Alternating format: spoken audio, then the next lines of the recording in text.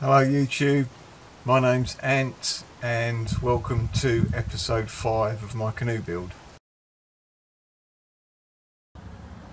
Just got another bit of wood, nice long bit of pine for the ribbands.